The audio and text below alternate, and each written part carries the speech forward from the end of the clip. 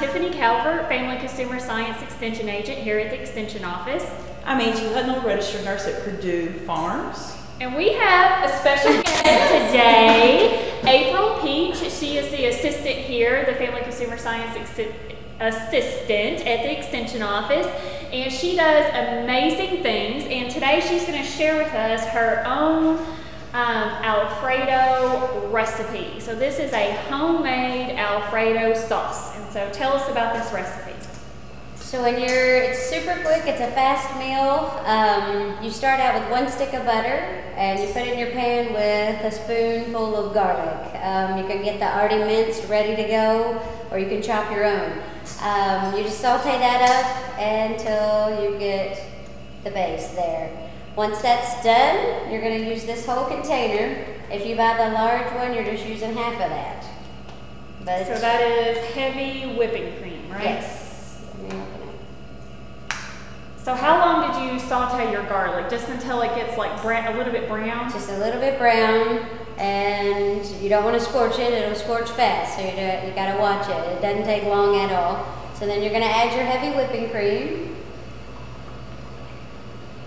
Add the whole thing. Again, this is the smaller one, 16 ounces. And then you can buy it in a larger container. You will just use half of that. And so while you're cooking it, you're going to cook this for just a little bit, probably at least 5 minutes. It's going to bubble, it's going to boil kind of, and you really want to whisk it really hard to blend the butter and the milk together. So you're going to whisk it. If you don't whisk it, once it's done, it'll start to separate again and the butter will separate. So you got to whisk it really hard, you cook it and let it boil. And once it's boiled and you've whisked really well, then you're going to go ahead and add Parmesan cheese. Now you can use any kind of Parmesan cheese, the powder, or these are actually like the shaved slices. So I'm going to go over here, I'm going to heat it, and then we're going to add this. And you're going to add the whole container of the Parmesan? Possibly. We're going to find out. You just add it till it's the thickness that you want and it's creamy. It depends on the cheese as to how much you put in. So you'll cook it down, and then you'll add your cheese at the very end. It'll thicken up, and then you pour it over your noodles. So are your heater, is it low, medium, or high that you're putting on? I would say medium. You know, you want to get a boil. You want to get a boil while you're cooking the sauce.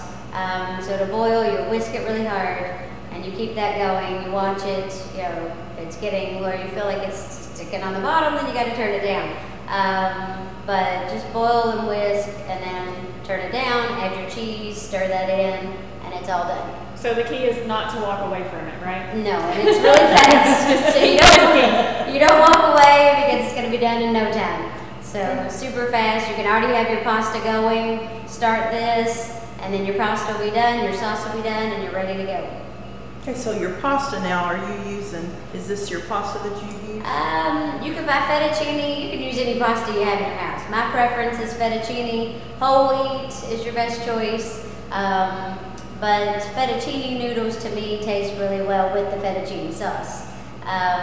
Alfredo sauce. It just kind of blends together and kind of makes you feel like there's more substance there. The thinner noodles, typically we put that with spaghetti sauce. I guess certain noodles are flavor and go well with certain sauces. All right, so these are whole wheat noodles that we're using today, and I'm super excited about this because this is going to be our lunch, so I can't wait. I wanted to show you an alternative to pasta would be your spaghetti squash. And you know, Angie, that I love this stuff. Yes, it's very I good prefer to feed my family a vegetable versus a grain. And so I wanted to show you some pictures in case you're not familiar with it. This is awesome. So this is what the spaghetti squash looks like. And all in the world you do is to cut it in half. And sometimes it's really difficult to cut in half because it is a very hard vegetable. But once it's cut in half, then you're going to have the interior of the spaghetti squash stringy, seedy, like the interior of a pumpkin. And you're just going to spoon that out, all the strings and the seeds. Just like you do a cantaloupe, right? Yep. And then you are going to bake that in the oven for at least 45 minutes on 350, 375, depending on your oven. And then once it is cooled off and finished, you are going to take a fork and scrape it out, the meat of the vegetable, and it is going to be really stringy, hence how it got its name, spaghetti squash. And so, actually what I do for my kids a lot of times is I'll mix half spaghetti squash and half pasta. They seem to like that a lot better, and it goes a lot further because, you know, I like leftovers at my home. Yes. I really like leftovers at my home because that's one night of not doing much in the kitchen. So, yeah. So a few other things that we wanted to show you is how to cook asparagus. Because when we went to the grocery store, I had picked up asparagus, and I told you I wanted to show you how to cook them. The biggest mistake that people make when cooking asparagus is overcooking it. If you've ever eaten asparagus and it was chewy and stringy, it's because they overcooked it. What about the woody part? The woody part, I'm cutting the end of the stems off about an inch to get rid of that really hard woodiness. So then you're not going to have that. I know a lot of people say they don't like asparagus. They complain about that end part and they don't know. Yeah, they don't know to cut it off. Yeah, because the top part of the plant is where you're going to get your flavor that you want, and it's going to be more tender. So just about an inch is all I'm cutting off. I don't like to waste anything. And I prefer to roast my asparagus in the oven. I do as well. Steaming it on top of the stove often leads to chewy asparagus, and I just simply don't like it. And so all in the world I'm going to do is take a cookie sheet, line it with tin foil, spread my asparagus out on it, and what I have here, and this is super easy. Like you get home from work, you got this ready, you just throw it in the oven, and you get your kids ready, get the homework done, and this stuff is cooking, and your supper's going to be done. I love this. I cook a lot of things in the oven. You know, if I was at home and we had homework to contend to, then I would also roast maybe some potatoes or another vegetable right in there on another cookie sheet at the same time. I'll do this with chicken. So chicken, and I threw everything, all the seasonings I put on that, I put on my chicken as well. Yep. So what I have here is a lemon, and I'm going to squeeze that in here because I'm actually going to flavor my asparagus, my roasted asparagus, with lemon, a coarse salt, and grapeseed oil. And the reason why I'm doing the lemon first is because when you squeeze it, often you get the seeds down in there, and so I can pick the seeds out after I do this. And I don't waste the extra part of the lemon. I'm actually going to put that to the side and throw it down in a glass of water. Perfect. There's still enough flavor there to flavor your water with. And you could even, if you're not getting ready to do a glass of water, then you can throw those in a baggie, straight in the freezer, pull it out, throw it in your water later. Let's see if I can get these seeds out. And lemon just is excellent with asparagus. Plain and fresh. It is. The flavors mix really well. And as far as the amount, it just depends on the amount of asparagus that you have. I'm using 1 lemon, and then I'm going to use about the same amount of oil. Now, can you tell me a little bit about this grapeseed oil? I've not seen this. Of course, there's like a blue million types of oils.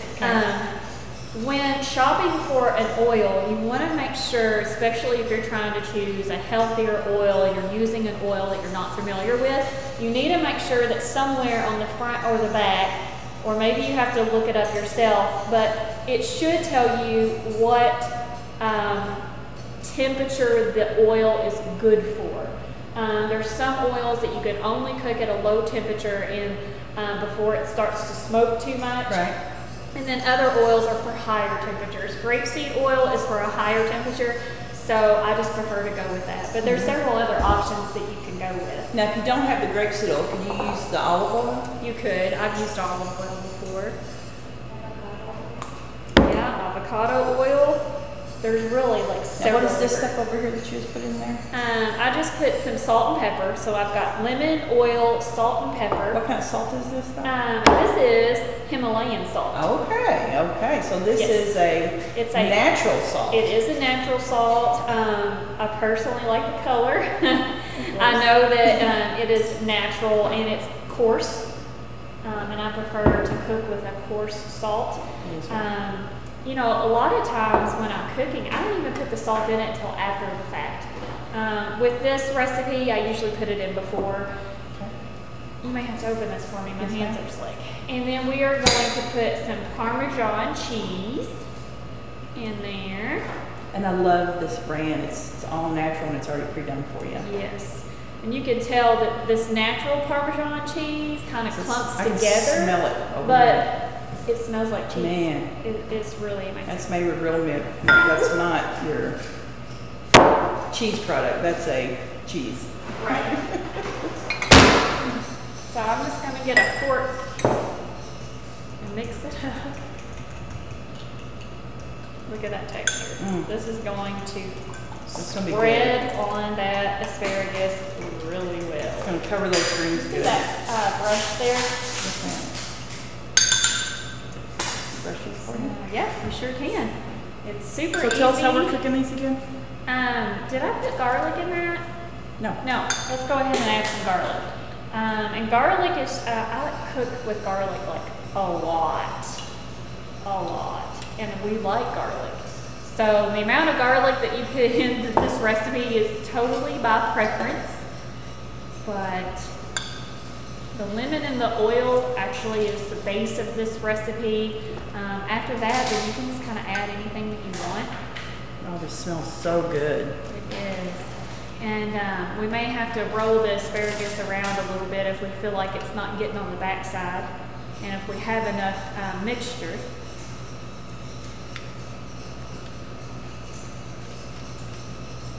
This is really going to be good. This goes really good with chicken. So this is actually going to go in a preheated oven, 425 for 15 minutes. That's so it's really quick. Mm-hmm. So a higher temperature, 15 minutes. Look at that. That's so pretty. Oh my gosh. Yeah. Awesome. Of course, asparagus is actually really good when you wrap the bacon around Ooh, it as yeah, well. yeah. But that would only be if you were not having any other meat for dinner. Okay, we don't want to overdo it on our protein.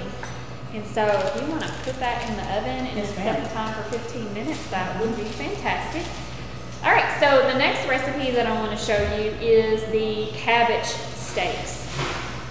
And Angie, have you been to the Beaver Dam Community Farmers Market lately? I have not been lately Okay. because we've got softball tournaments on the weekends. Yes. But I have been able to, there's one of the vendors Yes. that delivers boxes, and I got a variety box yesterday for 20 bucks. And I'm gonna have vegetables for all week, and they're fresh. I mean, when they brought it, I was like, the whole office was like, what have you got there? Yeah, so they delivered it to you, right? They delivered it right to my work. Yes. Yes. Oh, it was so good. And so last night we had green onions and black eyed peas and fried cabbage, well, sauteed cabbage, and it's really, really good. And tonight my husband's fixing spaghetti with the green peppers in it and some more of the onions. It's really good. And this morning when I made myself a smoothie, I had to throw a couple of blueberries in there. This is my strawberry, banana, pineapple juice. I was out of the avocado, so. Yeah. So what I'm doing is I'm just, I'm gonna spread a little bit of oil. Where'd that brush go? Right here. Okay. I'm gonna spread a little bit of oil down on my tin foil just so that my cabbage steaks don't stick. So when my husband asks what we're having for dinner, and if I say steak, I have to, he has to ask, are we really having steak or are we having cabbage steaks?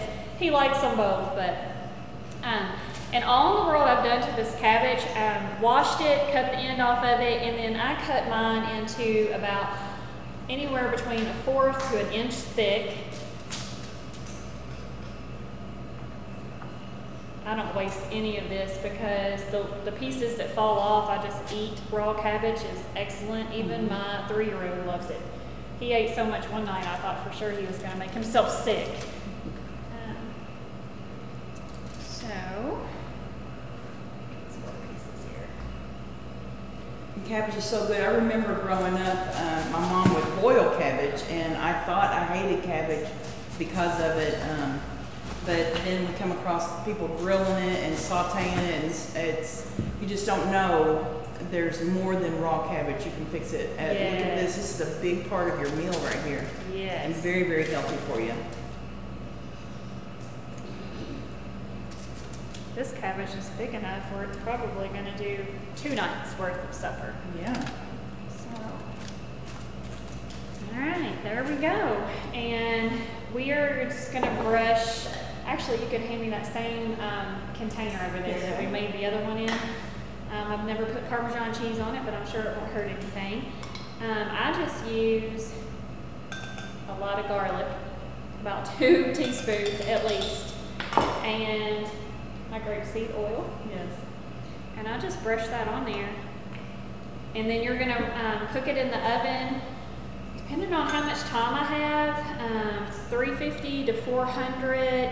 And I cook mine until the outside edges start to get really brown and crisp, because that's how we enjoy ours. Matter of fact, we usually fight over the brownest pieces. Oh, yeah. So this would be good with some Creole, too. Yes, if you wanted to You can season that spice just it about up. any way you want to. And this is how I cook cabbage steaks. And really, I don't put salt or pepper on it until after it comes out. My kids often eat it without any salt or pepper, so that's why I don't add it until later. There's no point in adding that if you don't need it. If you don't need it. Exactly. You've got all these fresh seasonings that's giving you all your flavor. Yes. So this is super fast. To me, this is even quicker and easier than trying to steam it or Absolutely. anything on top of the stove. Yes. And you're going to get so much flavor by roasting it and waiting until it turns brown. If you are trying to cut back on the salt and you need more flavor than garlic and oil, then try to find one of the Mrs. Dash salt-free seasonings. They have like 10. They're awesome. And so that will flavor it. You know, even if you just wanted to put garlic powder on there, say you didn't have any minced garlic at home, you can do that as well. So I'm going to move this over to the side and we'll bag up my extra cabbage because we are not going to waste that. All right, so now I wanted to show you, we had purchased a fresh pineapple, and I wanted to show you my pineapple core that is absolutely genius. We eat a lot more fresh pineapple because of this device right here. I may need one of those because I eat a lot of pineapple. Yeah, it is completely possible to eat fresh pineapple without this. I just ended up having more waste when I did that. But remember to smell the bottom of your pineapple. If you can smell the pineapple, it's good and ripe. And then you can also test it by pulling out the top part. You know, if it pulls out relatively easy, you're good to go. Now, if it pulled out like super easy, you might want to put that pineapple back because it's overripe. Overripe. So all in the world I'm going to do is cut off the top part. If you're ever making a fruit tray, like to take to an event, this right here in the center of your tray, That'd be pretty.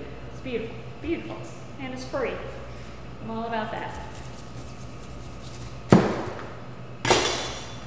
right, there we go. So the center part with the teeth on it is where the core is going to go. So most people don't know that you see that. It's the center, Core. there is a core, and you have to get that out. 'Cause a lot of people have not seen a pineapple cut Exactly. open like that. You know. Oh my gosh. Yeah, and so you're just gonna twist it, That is so cool. and you don't throw away the core. You flavor your water with it. Very And good. it's super easy. I mean, like, you know. I love that. Because I was like peeling and then chopping. Well, when you take a knife and you try to cut off the outside edges, Yeah. you're either getting too much of the meat and you're wasting, or Yes. not enough, and then you have those hard pieces. I love that. Yeah.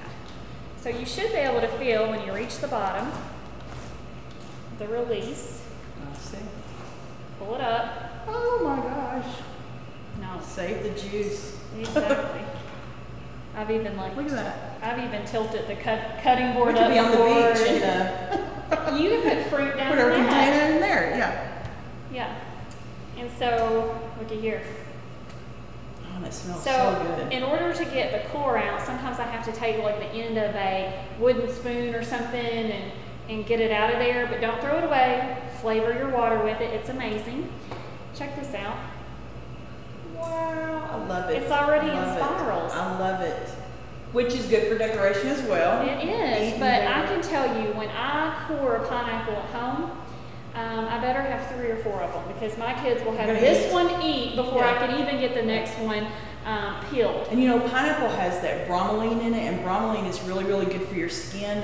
We have people that are older and they complain of the skin being very, very thin or bruising easy or things like that. This has that bromelain in it, and that heals that.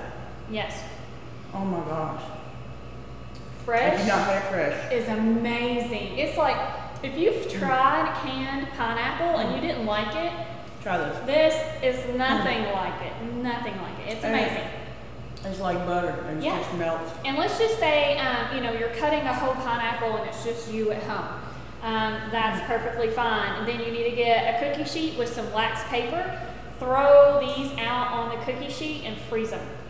My kids like them frozen just as much Make as they your like smoothies them with them, fresh. too. Make your smoothies with them, or just eat them frozen. Yes. It's like the best natural, simple popsicle that you can get. So that was pretty Love, easy. love, love. So if you don't have a pineapple core, you need to get one. So Angie's already said what is in her smoothie, and so it's just neat. We did not plan this. Every one of us showed up with a smoothie this morning, and they're all different colors. Mine's the green one, Angie's is the pink one, and April's is this dark purple one. And so in mine, what I started off with was a half of a cucumber, a whole carrot, and massive amounts of spinach. I mean, like, I know I probably grabbed 4 handfuls at least. So you got your vegetables today. I did. And for breakfast, I mean, how many people can say, I had a carrot, a half a cucumber, 6 handfuls of spinach for breakfast? Right. There's not very many people that can Right. say that. And so I added enough water to be able to blend it. And then after that blends down, there's enough room to add even more spinach.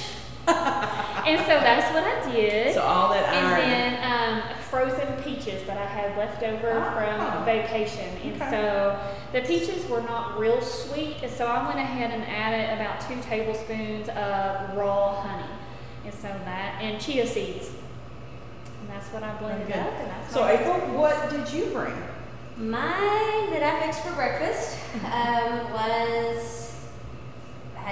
spinach was the base, and then wild blueberries, pineapple, a banana, frozen banana.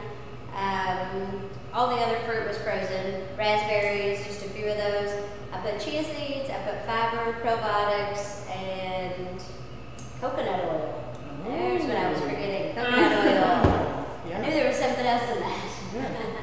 Now, don't you have a sauce over here for us? I do. It's done. You know, really, I was thinking, Angie, out of all the things that we have showed folks today, this really makes a complete meal.